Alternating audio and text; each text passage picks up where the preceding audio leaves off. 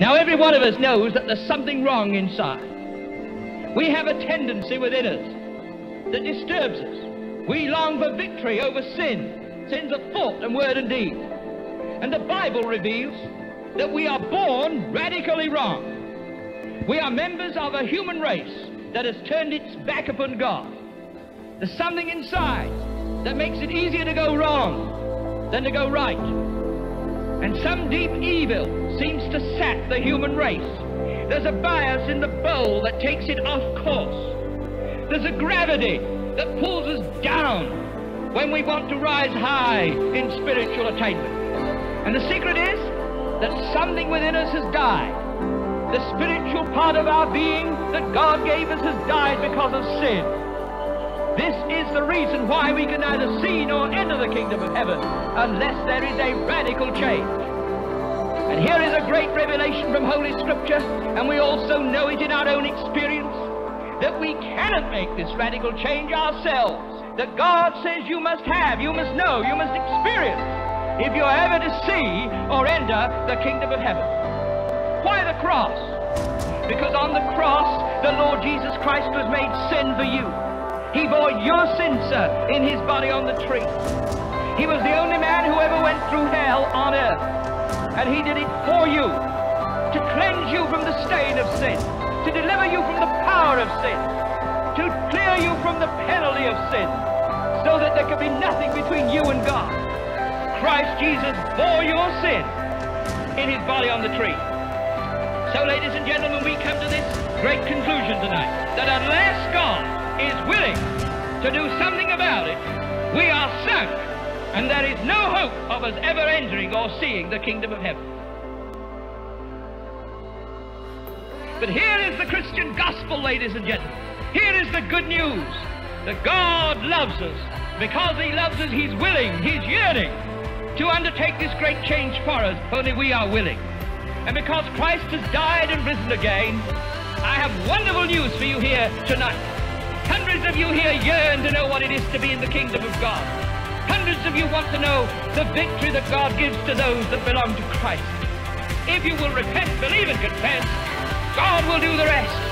He will come into your cleansed being that he now possesses, and he will live his life in you. He will give you eternal life, divine life. Right now you will enter the kingdom of heaven, and you will live in the kingdom of heaven whilst you're on earth. And when death comes, it won't be death. You'll be with Christ, and you'll go into the glories of eternal heaven. That is what God will do for you tonight, if you will repent and believe and confess it.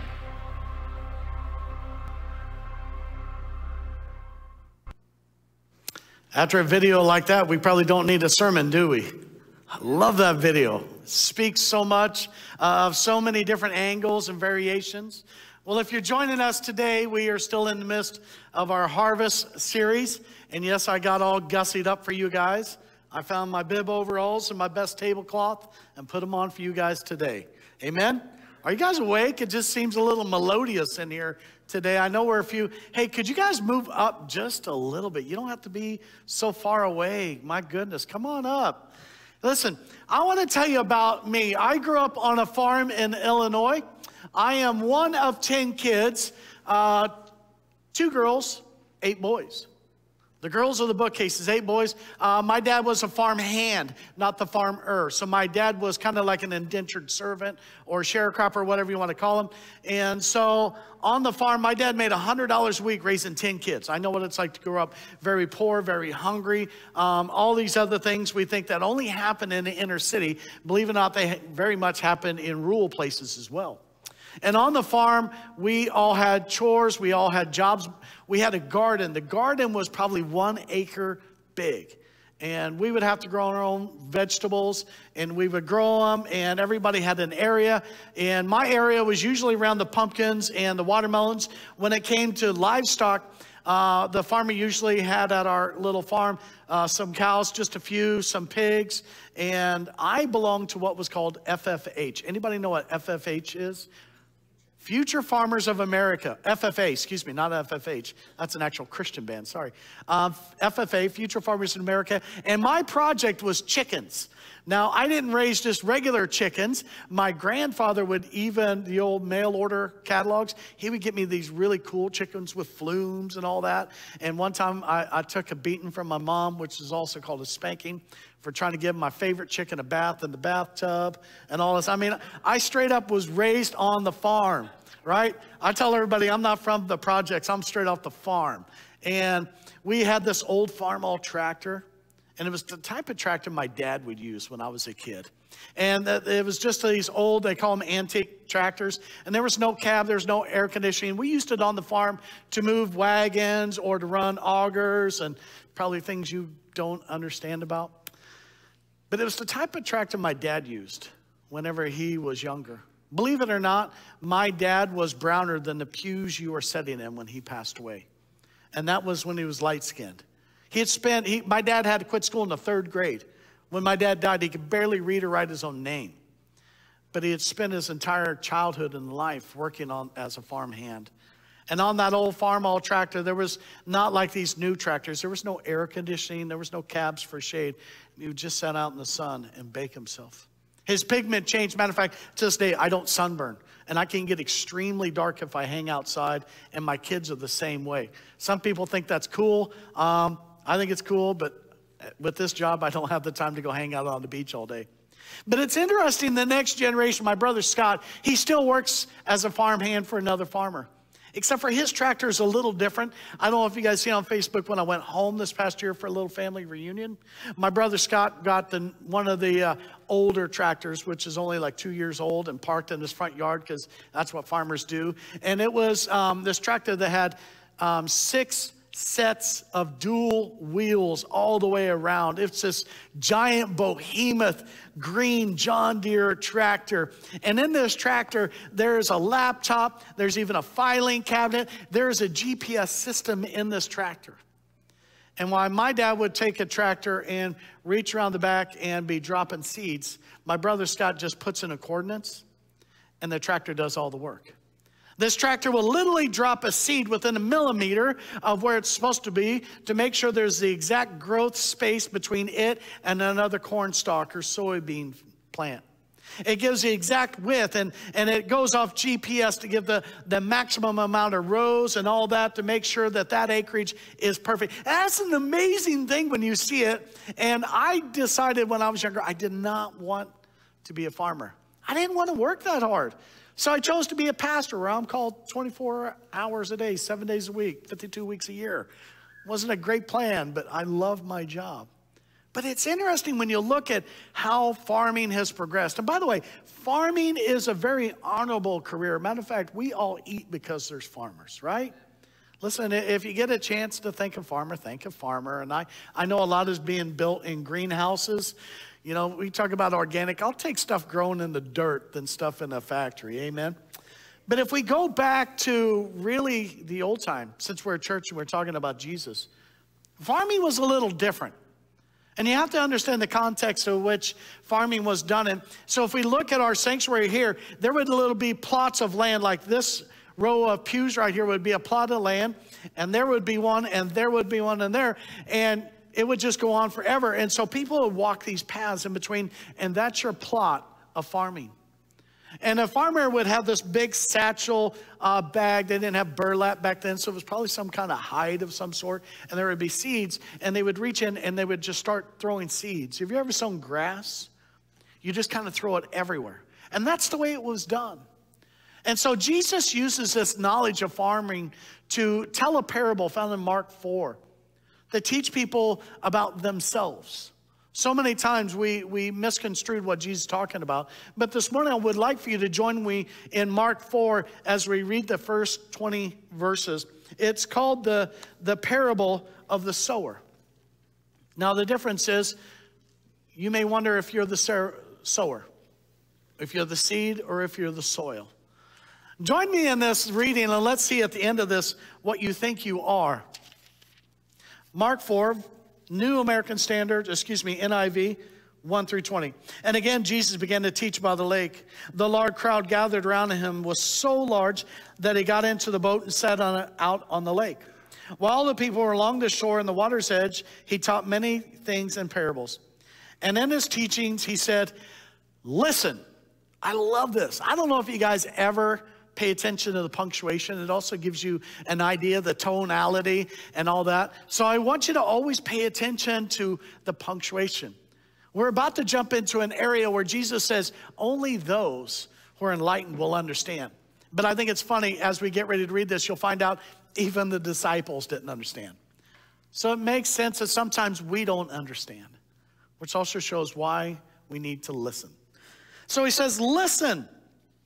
Let me find it. A farmer went out to sow his seeds. And as he scattered the seeds, some fell on the path, and the birds came up and ate it. Some fell on rocky places where it didn't have much soil. It sprang up quickly because the soil was shallow. And when the sun came up, the plants were scorched, and they withered because they had no root. Other seeds fell among the thorns, which grew up and choked the plants, so they didn't bear grain. Still other seeds fell on good soil. It came up and grew and produced a crop, multiplying 30, 60, and even 100 times. And then Jesus says, whoever has ears to hear, let him hear.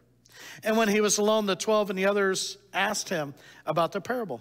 He told them, the secret of the kingdom of God has been given to you, but those outside, everything that is said in parables, so that they may be ever seen, but never perceiving, and ever hearing, but never understanding. Otherwise, they might turn and be forgiven. Then Jesus said to him, don't you understand this parable? How then will you understand any parable? The farmer sows the word. Some people are like the seeds along the path, where the word is sown, and as soon as they hear it, Satan comes and takes it away, the word that was sown in them. Others are like seeds sown in the rocky places. They hear the word and at once receive it with joy. But since they have no root, they last only a short time. And when trouble or persecution comes because of the word, they quickly fall away. Still other seeds are sown among the thorns, hear the word, but the worries of this life, the deceitfulness of wealth, and the desires of other things come and choke the word, making it unfruitful. Others, like seeds sown in the soil, hear the word, accept it, and produce a crop, 30, 60, even 100 times what was sown. Father, we thank you for your word. We ask that, Lord God, reveal it today, not only in Scripture, but in our spirit, Lord God, that we may understand your desire for us and for your kingdom. In Jesus' name, amen. So you have to understand in which the context in which Jesus is saying, he's talking about seeds. What are seeds? Seeds are the word of God. So many times people want to think they are the seeds, and they're not the seeds. You and I are soil. So the question is this, what kind of soil are you? Right? When we break this down, in verse 3, it says, as he was scattering seeds, the seeds, some fell on the path, and the birds came up and ate it. And these would be the paths of like these aisles, where everybody walks, where everybody tromps, and it gets hard. And I don't know if you ever tried to plant a garden on concrete. If seeds cannot get down in the soil by at least a couple inches, it will not grow. And so many times we have people in our world who refuse to hear the word of God. They call themselves atheists. They say they don't believe in God, so he doesn't belong. Well, I say I don't believe in atheists, so there's no such thing as an atheist. Good morning. That was a joke, right? But so many times we do. The person out scattering seeds would be thrown at, but some would fall on that hard path where people are walking. And unless the seed can actually get below the soil, it will not work. And if people are not willing to at least open up their minds and listen and think a little bit deeper about the context of this entire creation, they'll never get it. And it's just like throwing seeds on concrete. And what it'll do is just stay there, and later on birds will come get it, or animals, and eat it up, or the winds will blow it away. The same is true trying to evangelize to someone who refuses to even open up their mind and have a concept or a conversation about a great creator. Amen? The second one is this. It's found in verses 5 and 6. It says, other seed fell on rocky ground where it didn't have much soil, and immediately it sprang up, and since it had no depth for soil, and when the sun rose, it was scorched. And since it had no root, it withered away. And this happens a lot when you're farming. You've got to get this seed down in soil where there's plenty of loose soil underneath of it so the roots can grow. Because if the seed cannot get roots, it will not really do anything. Oh, it'll germinate. Germination happens because the soil is not deep, so it's really warm. And in order for a seed to open up and germinate, it actually has to have a certain temperature for it to do that. So if it's really shallow, the seed will actually germinate and stay right there on the top. The same thing happens here.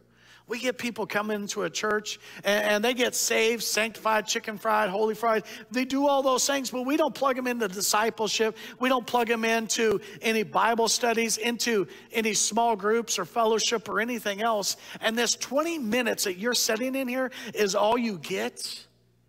You really are like the seeds with no roots. The sun will come up. Pressure of this world will get you, and you'll die. Your faith will diminish. Listen, I work on spiritual disciplines. Believe it or not, even though I'm a pastor and I'm the one up here preaching, I need to be ministered to as well. And if you know anything about me, I at least have one sermon a day I listen to. I surround myself with the favor of God, inviting the Holy Spirit into my life. I'm in the Word of God every day. And if I didn't do that, I couldn't make it. But some of you are trying to make it on these 20-minute sermons. It's more than a TED Talk. It's more than Kramer and the worship team entertaining you. If you're only getting this, you're not going to have a place for your roots to go. And when the pressures of this world come, they will get you. And the other one is this. It's found in verse 7. It says, other seeds fell among the thorns, and the thorns grew up and choked it, and it yielded no grain. That's a lot of church people. The pressures of this world and everything that happens. You're worried about political news. You're watching Fox News, CNN, MSNBC, CNN. You're watching all these, and you have chicken little faith. You're running around screaming, the sky is falling, the wind is near, instead of realizing the kingdom of God isn't misting us now. You're worried about the stock market. You're worried about your retirement and your investments. So you're not worried about your internal retirement. You're worried about this and you're worried about that. Or maybe you're a little different. Maybe you've come to know Christ, but you're still hanging out in the bars, the brothels, and all the other places that were dragging you down to begin with. And all these pressures, and you're worried about having the nicest car or the biggest house or the biggest pool or whatever else you can get. And that is your sole focus. And it's like weeds. I don't know how many of you guys have a garden. But I promise you, when we plant a garden, no matter how small, or rose bush, we always pull the weeds because we realize those weeds will suck the nutrients out of the soil. Some of you maybe in here this morning have still been planted where there's a lot of weeds, and you haven't removed the weeds in your life. And every time something happens, like the Vegas shooting or the hurricanes in Texas, Florida, the earthquake, and all your atheist friends start speaking on you, all of a sudden, you still come to church, but you have no fruit. You are showing no grain. And yet God has planted you to be a missionary where you're at. Statistics show that 90% of all Christians have never, ever, ever led anybody to the Lord. Yet Paul says they will know you by your fruit. Growing up on the farm, I'll tell you, even a blind squirrel finds a nut every once in a while if it just walks around. Think about it. 90% of all Christians have never led anybody to the Lord. And yet it says some seeds fell in good soil and produced a crop. Other seeds fell among the thorns, and the thorns grew and choked it up, and it yielded no grain. None. Christians, what kind of soil are you in? Are you being so choked out by the world that you bear no fruit?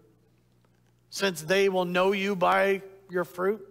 Is that you? Have you put yourself in the atmosphere that all you do is worry about the latest little social issue or the latest cause or the next rally or the next thing you can buy or the biggest woe that's being broadcasted on the news? Or are you rooting yourself in Jesus Christ? The other one comes out, this is a good one. And other seeds fell on good soil, produced grain growing up, and it increased the yield 30-fold, 60-fold, and 100-fold. Is that you? I mean, since they're going to know you and I by our fruit, do they? And it's very simple when Jesus teaches on this parable. It's a very simple thing. Jesus says, a farmer, that's me, goes out and sows seeds. He scatters some here and there and throws it around. Right? When I'm preaching every week, this is what I'm doing. It's the Word of God. Right? Is it? When I preach every week, all I do is sit and preach. And I'm sowing seeds. Right? This is what we do in church. Yes, you can throw them back at me because I need the Word of God as well as you. Right? Are the seeds good? Right? What are the seeds, Liam? I'm an equal opportunity jerk, Liam. I'll hit kids where I'm from. Right? Listen, these are the seeds, the Word of God. Are they good? Have I done my job? Right? I've been scattering seeds. I've been doing it here for 2 years. 2 years. I've been sowing seeds every week in you. Tell me the Word of God is not good. Right? Blessed are the feet that bring the Word of God. I bring it every week. So does Kramer and Ben and Wes and Stephen and the rest of you. We are farmers. We are sowing seeds. But here's where it comes in. You are the soil. What kind of soil are you? Are you that hard soil? No matter what we say, no matter what we preach, you refuse to absolutely believe the Word of God? You come here every week with the defensive mechanism, prove to me there's a God, and I have no problem with that. But sooner or later, we should be breaking through your soil. Or maybe you're the soil that comes in and you're shallow and, oh, you got the Holy Ghost moment for a few days, but after a while the fun isn't there anymore and you're barely hanging on. And the pressures of this world is getting you. Or maybe you're the Christian. Oh, you're here, but your social, private life is junk. There is no Christianity in your life outside of these walls, and you wonder why you're not growing. You wonder why you can't lead people to Christ. You wonder why your faith is almost obsolete. I remember at my last church in Denver, I had a lady. Man, this girl was on social media. You guys remember MySpace? She was on MySpace throwing out the F-bomb, cussing, talking about parties. I mean, just horrible, right? She came up to me one Sunday. She goes, Pastor, I invite everybody to church. I don't know why they won't come with me. I'm thinking, crud, I'm your pastor, and I wouldn't go to church with you. How's your life? I mean, you say you come to church. That's great. Are you producing any grain, any fruit? I mean, the truth of it is you're the soil. I'm the farmer. Here they are. Here's the seeds. Are the words of God growing in your life? Are they producing any fruit? Because at the very end, it was great. Others, like seeds sown in good soil, hear the word, accept it, and produce a crop, 30, 60, or even 100 times what was sown. Is there any transformation in your life? See, that's the truth of this seed. Have you ever seen how big a pumpkin plant gets? How much fruit it produces from that little bitty seed? But you have to let that little seed get in you. And it's not about being entertained by me or the worship team. It's not about how much money you can give or how many times you show up here. The truth of it is, if 90% of all Christians have never led anybody to the Lord, that means there's a whole lot of weeds in our lives. 90% of all Christians have never led anybody to the Lord. And it says, if you live with weeds, you will bear no grain. I don't know if you ever read the book 90 Minutes in Heaven. Not 90 Minutes in Heaven. 90 Minutes in Heaven. It's a pastor who dies and goes to heaven. And he says in his book, as he gets to the gate, anybody who he had ever told about Jesus, ever witnessed to, ever had Christian fellowship, was there waiting. I don't know about you, but I love to party. And when I get to heaven, I plan on having a big reception. Because I want to know that I'm going to hear the words, well done, good and faithful servant. In you I'm well pleased. You have produced fruit, a crop yielding 30, 60, even 90 parts. I can tell you now, if my brother got in there and messed up the GPS and the crop was scattered in a mess, it wouldn't yield much. Matter of fact, if you're really good, your crop could produce 90% gain. 90%. I will tell you this, for the rest of the year, if you really want to produce a harvest, each one win one. Who do you know in your life that needs to hear about Jesus Christ?